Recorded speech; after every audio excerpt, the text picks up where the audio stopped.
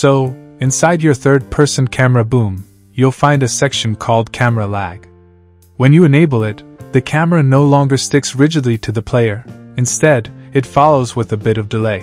When you're designing something like a Devil May Cry style camera, you'll usually keep a moderate lag speed, around 4 to 6, just enough to give cinematic weight but not too much delay.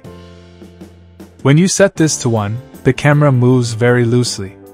It feels heavy, like it's floating behind the character, slowly catching up every time you move or stop.